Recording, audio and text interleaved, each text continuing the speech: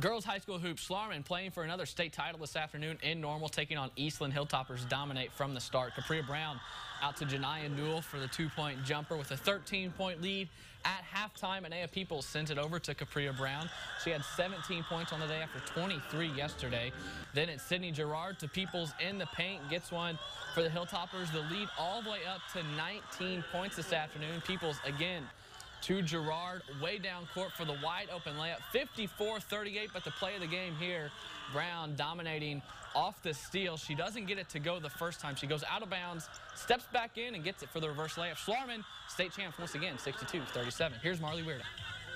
It's a truly bittersweet moment. Schlarman Academy earned their second state championship title in a row. But for the Hilltopper seniors, it's the end of their high school career.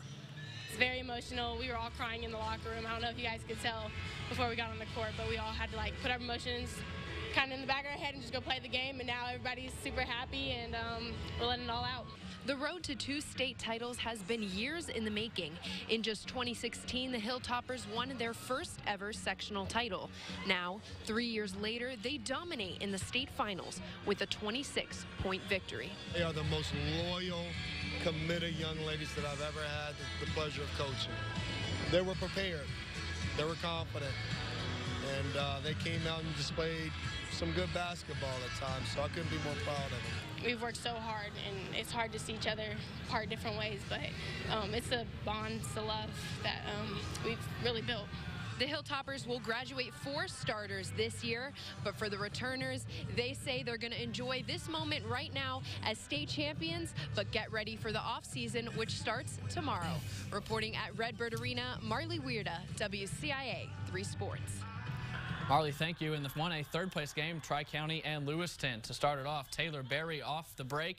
She ties it up in the first quarter. Then Berry to Kirsten Price Wilson for 2, but Lewistown had a strong first half to give them a 15-point lead at halftime. Trojans keep fighting, though. Price Wilson goes strong in the paint. She ends the day with 17 points. Later on, Harley, don't call me Halle Berry, with a nice bucket in the 4th, but it wouldn't be enough. They're finished 4th, 67-53.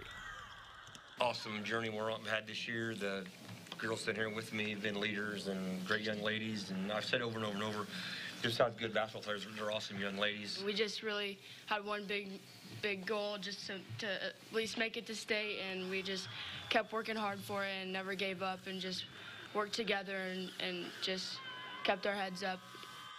SJO playing for 3rd right now to topless in the 2A state championship tonight. We'll have highlights and reaction from both of those tonight at 10.